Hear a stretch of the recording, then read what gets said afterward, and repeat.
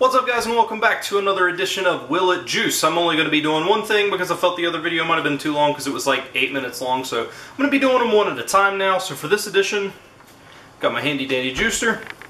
We're going to see if we can juice a baseball, so here we go. Alright, so for this particular experiment, I'm not going to use any water. I'm just going to be putting the baseball into the cup and just basically seeing if this thing can shred it. So, alright. Let's see what happens.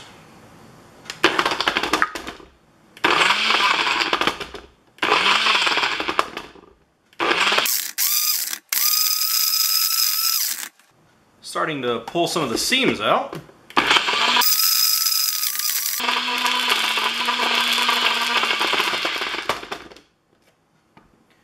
Yeah, starting to get it pretty good there. Yeah, you can see right there, it is starting to rip the outer leather off the baseball.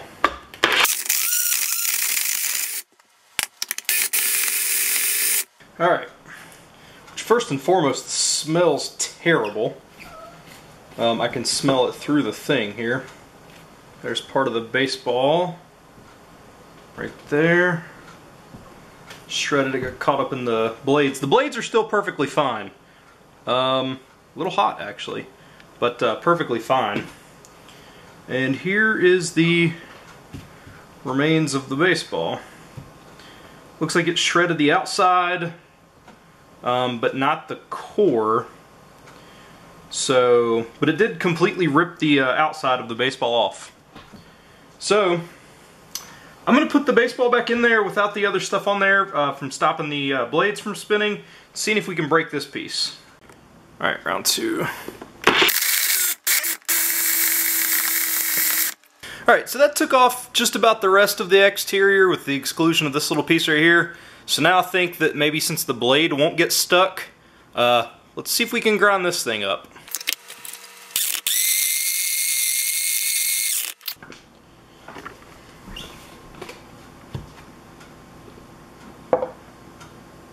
It actually is starting to crack away on that.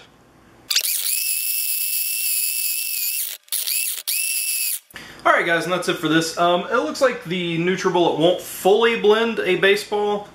However, it'll strip the entire outside off, including ripping the seams out. And I'm sure if you did that long enough, it would actually tear into that. I did it for a few minutes, and it actually took several layers of this interior off. But so I'm not sure if I'd call that a full total success, but still shows the power of this blender. So yeah, there's that.